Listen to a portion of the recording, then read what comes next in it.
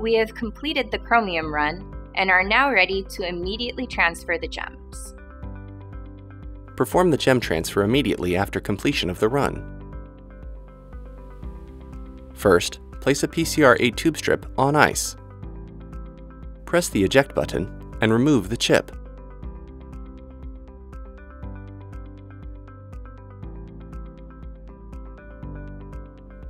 Discard the gasket and open the chip holder.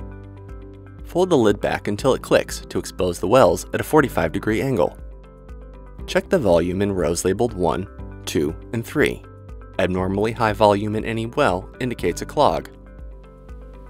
Slowly aspirate 100 microliters of gems from the lowest points of the recovery wells in the top row labeled 3, without creating a seal between the pipette tips and the bottom of the wells. Withdraw the pipette tips from the wells. Gems should appear opaque and uniform across all channels. Over the course of approximately 20 seconds, dispense the gems into the tube strip on ice, with the pipette tips against the sidewalls of the tubes. If multiple chips are run back to back, cover or cap the gem-containing tube strip and place on ice for no more than 1 hour. Incubate in a thermal cycler with the following protocol from the user guide.